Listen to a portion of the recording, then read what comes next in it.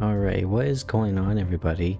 Broaded Hawk here, and I'm excited to play this. So I saw this on the Steam store. This is For Mother Matron Extended Cut. It's a very bleak, kind of horror-style visual novel. It's free by Velvetique Games. I did play this once on stream, but it didn't really get very far, didn't really get to an end. Maybe like 2 hours in. If you want to see it, there might be like a video pop-up or something. But let's get started. Yes, this game is going to get quite graphic from what I understand. Yeah, content warning. That's what editing's for. Mother Matron loves you and considers your health incredibly important. Pessimist credo, or one of them, is that non-existence never hurt anybody, and existence hurts everybody. Thomas Ligotti. Conspiracy against the human race, contrivance of horror. My consciousness swirls in an inky black river of nothing. It feels familiar. I've been here before. Every time I'm here, I always think it's going to be the last forever, or going to last forever. And yet, love those squishy sounds. Wakefulness. Somehow, my consciousness stirs. Where am I? I feel so strange. Deeply numb and lost. Almost. I rack my brain, trying to make sense of things. Questions that should have obvious answers then come to me. Questions such as, where am I? Who am I? What has happened to me? What do I know? I know I exist. I know I breathe.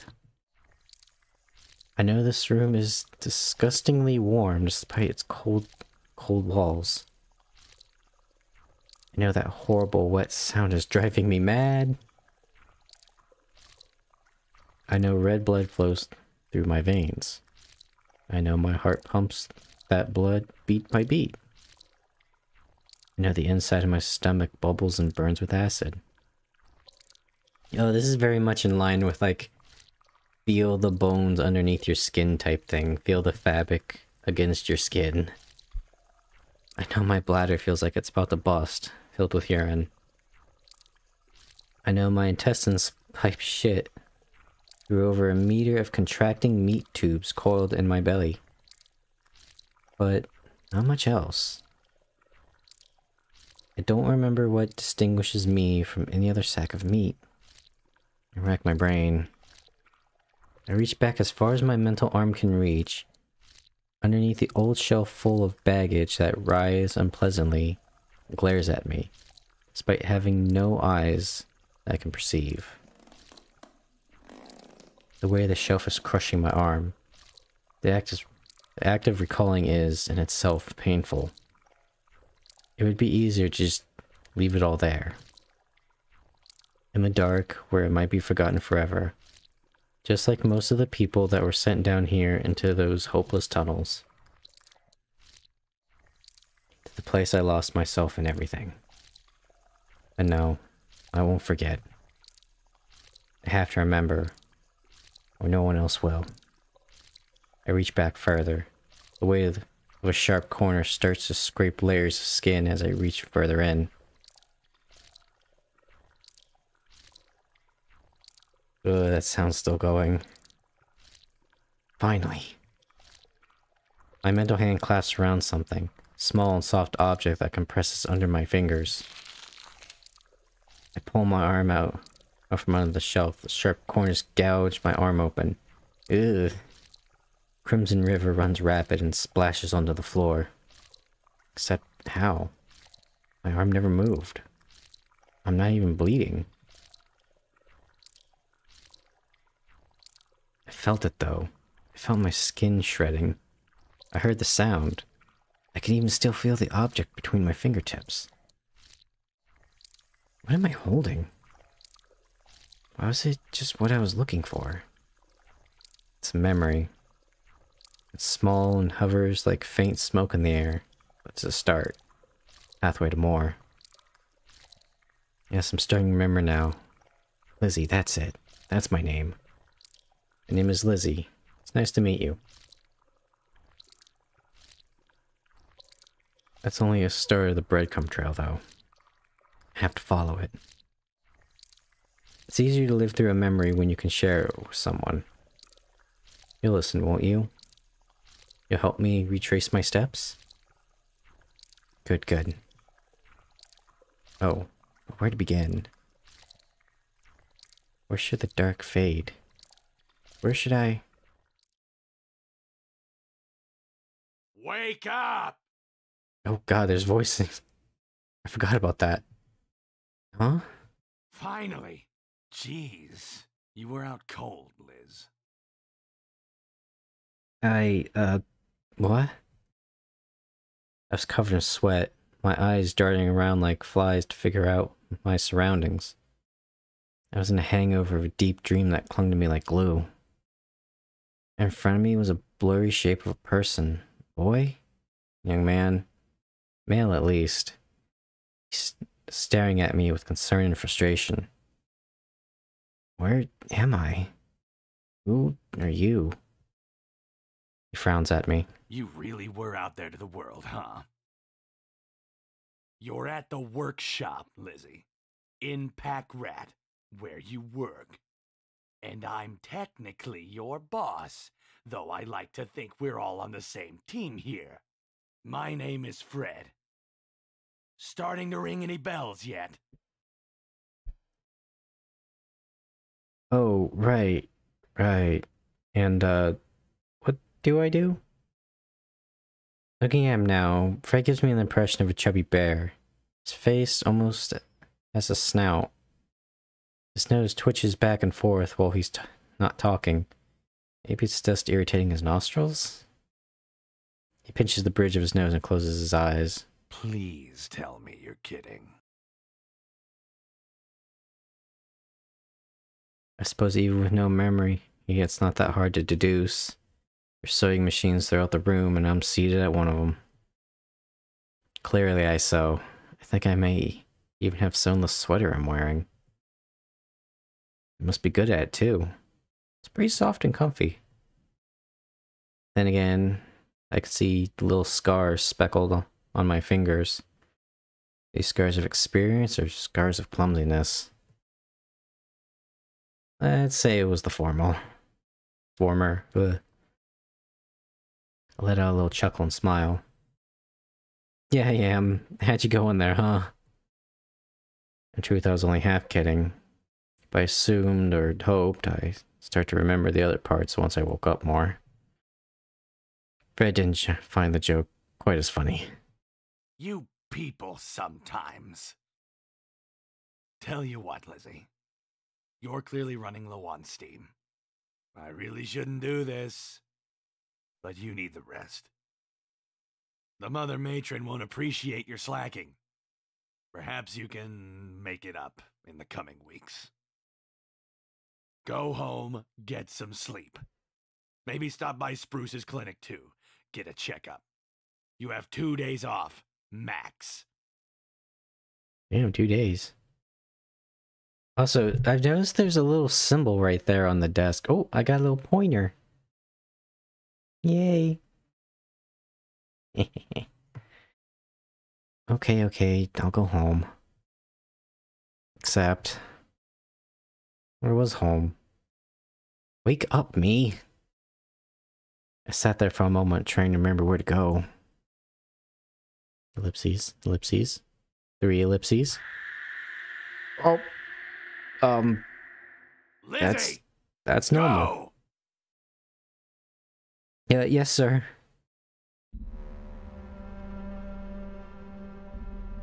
See, this is kind of a cool design. It's very bleak and I don't want to say like cement punk because that's probably not gonna make any sense, but it's very cool. Kind of reminds me of what was that game? Escape from Babdy, where I stumble out of the workshop. I feel exhausted in my bones. Aches and throbbing pain. Throbbing pain deeply seated in my flesh. There's a dreamlike haze resting on the world around me. It feels unfamiliar. Clearly this is the place I should know. This is apparently where I work, after all. And yet, I have no idea where I am. I rack my brain and pat my pockets, hoping to find a clue. Fortunately for me, there is one. A small notebook. I open it and thumb through. Bits and pieces are starting to come back to me as my eyes scan the scattered diary entries, notes, and doodles. I finally find the most helpful page. The boarding, drawn by Lizzie.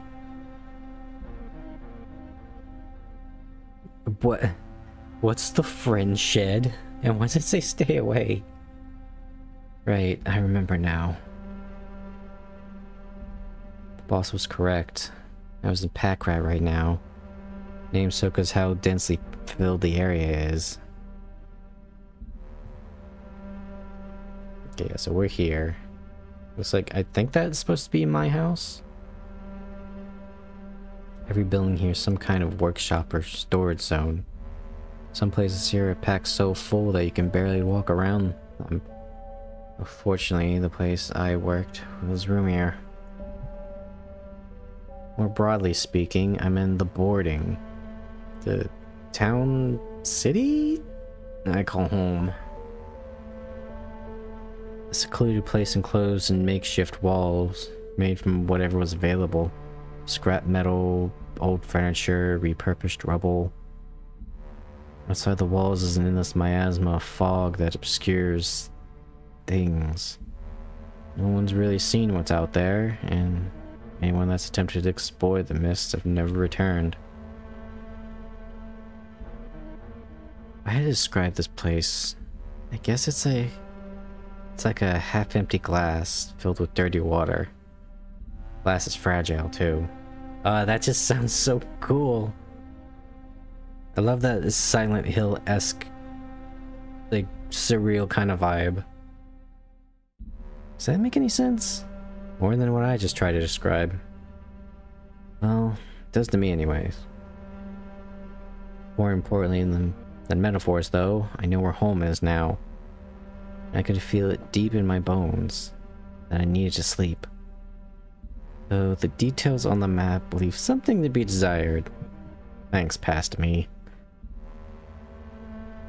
I'll figure it out. My memory's just hazy from being so tired. So I pick a direction and start walking. The winding streets don't make that much sense to me, but I follow them all the same. I'm alone, but muffled voices keep me company. Sometimes, ruffled sobs too. Or muffled sobs. I try not to focus on them. I think I used to in the past, but my heart couldn't take it. Nothing I could ever do if I want to, anyways.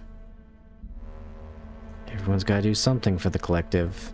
Everyone's got their jobs, as I have mine. Whatever the Mother Matron needs of us. My shoes are old and worn, the only offering meek defense against the hard asphalt streets. They fit well though. The ground is dry today. They get the job done. They're like everyone here in a lot of ways. Doesn't matter how weathered you are, the fact that you're still together means something in you is strong enough to keep you together. May your spirit grow like the calluses on working hands, or on the soles of your feet. So the Mother Matron says. In other words, what doesn't kill you makes you stronger. You grow through adversity, and by the end of everything, you're the best person you can be. Gives all the hard parts of your life a kind of silver lining. Or at least that's what I take from it. Squeak! Huh? My thoughts are interrupted by a lump beneath my shoe. A panicked yelp of a small rodent. I lift my foot and the thing scurries back under the grate beneath my feet. Oh, good lord. There below the street is a tunnel full of thousands and thousands of rats, scurrying for dear life through endless canals. I doubt the poor things even know what they're doing, where they're going. The one I stepped on somehow managed to climb its way up through the grating, only for my clumsiness to scare it back to where it came from. Felt kind of awful inside for that. Throughout the boarding is a network of tunnels designed to tunnel the endless swarms of rats underneath our feet. The only one... No one knows where the little critters all come from. They flow like water beneath the streets.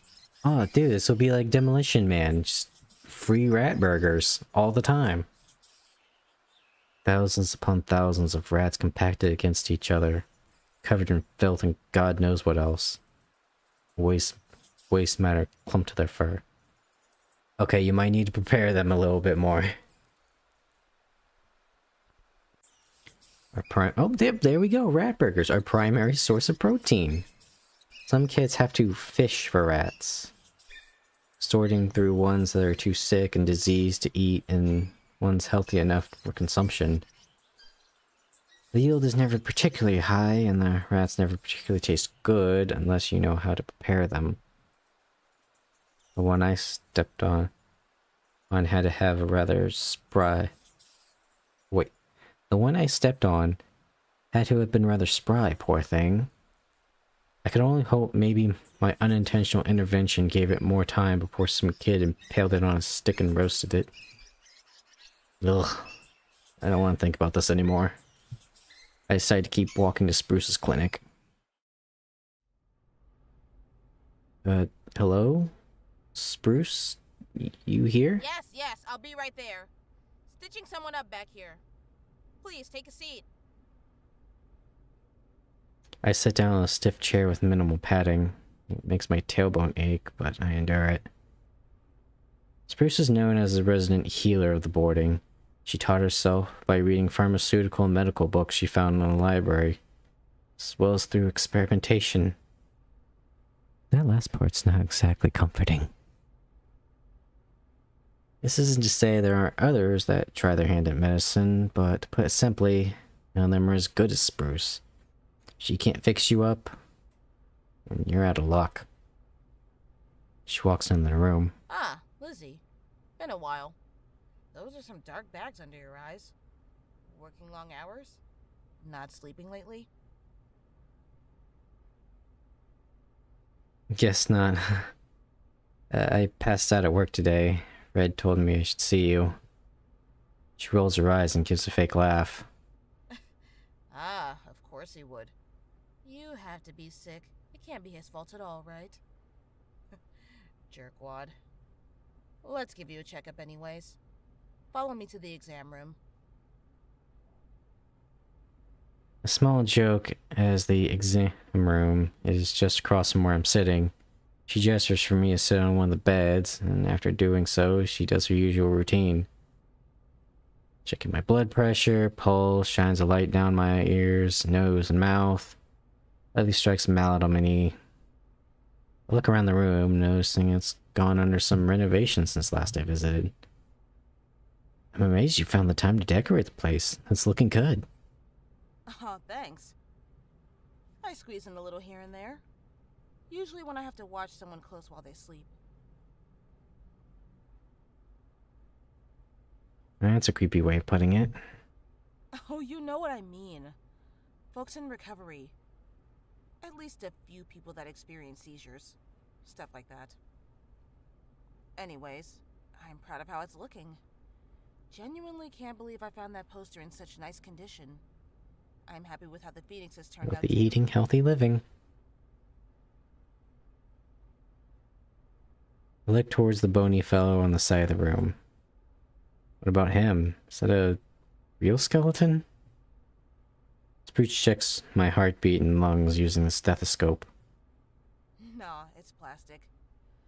A patient that scavs and junks a lot gave it to me as a thank you. Trust me, if I wanted to get a real skeleton, I wouldn't have to look very hard. Good one, Spruce. Really wish I had a skull, though. She nods and puts down the stethoscope. Everything seems good from what I can see. But that's just what I can see. Tell me how you're doing. Mentally or physically? Odd lately? Odd sensations, pain, nausea, shortness of breath, stuff like that? Seeing meat everywhere. I'm a little sore, but I think that's just from overworking. Maybe bad posture. And being tired. I've also been seeing things. Hmm?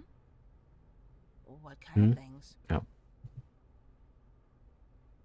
Sometimes I'm standing there and the world suddenly shifts. Like, right before my eyes, it turns into something horrible. Horrible sounds, flesh growing where it shouldn't be. Things that aren't really there. My heart starts beating really fast and I freeze, terrified. Just like that, the world's back to normal. I'm panicking over nothing. My dreams are really strange, too.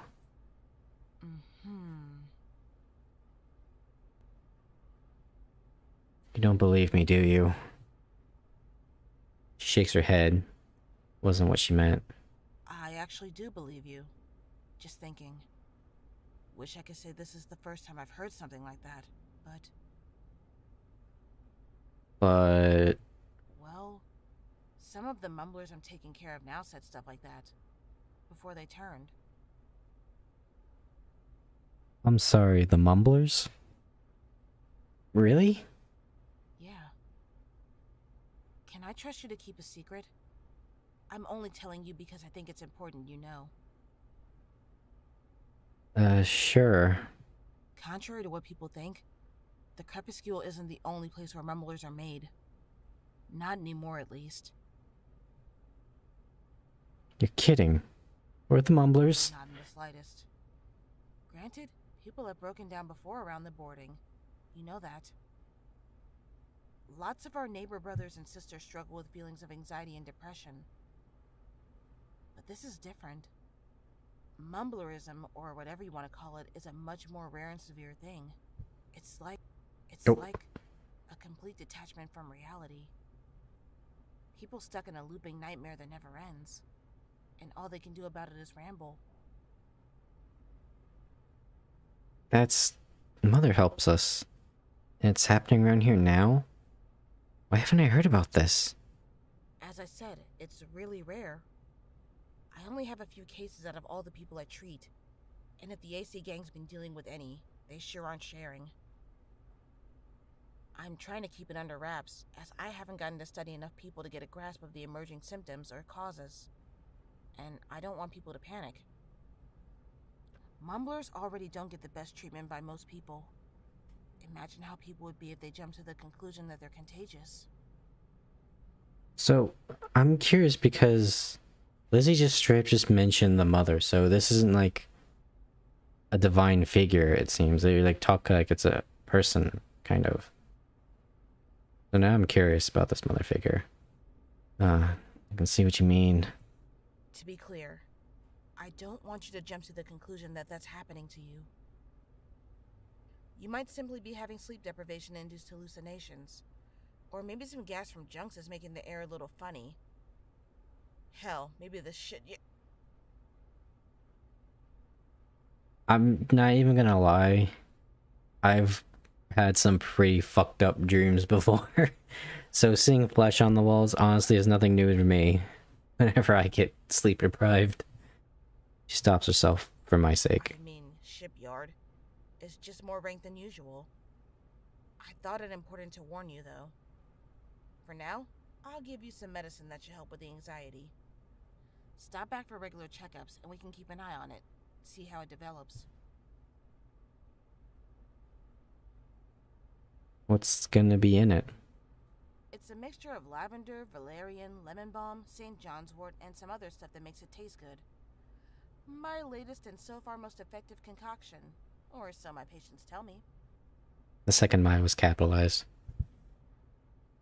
That's okay. Thanks, Bruce. Anything else worrying you today? No, I think that's it. Red gave me a few days to sleep, so I'll go do that once I leave. Alright, that's good. I don't see anything else abnormal with you, so I think we're done. Oh, I'll give you some tea that you can drink that can help you fall asleep if you have trouble, just in case. While I go get stuff together for you, can you run that bucket of food over there to the shack out back? All these herbs are now seeing why they call her Spruce. The Mumbler Shack? Yeah. It's about lunchtime, and they need to eat. Would you mind? No, not at all. Great, thanks. There's keys hanging up by the door. I grab the bucket, which is full of carefully assembled sandwiches wrapped in paper and bottles of water. I exit through the back door, which leads to a small shipyard with a small, roughly shed-sized building, maybe slightly larger than that. And that will probably be a good stopping point, and we'll see the Mumblers next time, because we're about at the 26-minute mark. So, yeah, we'll call it here, and we'll pick up afterwards in the next episode. Thanks for watching. Take care, everybody. What a nostalgic feeling, getting my ass beat by a valley girl. Oh no, here's what we're gonna do, because we're already breaking the law. I'm gonna drive over to your state, I'm gonna rent a convertible, and then you can just jump in through there. Lost my wild MILF. They've turned into a small, graceful dog.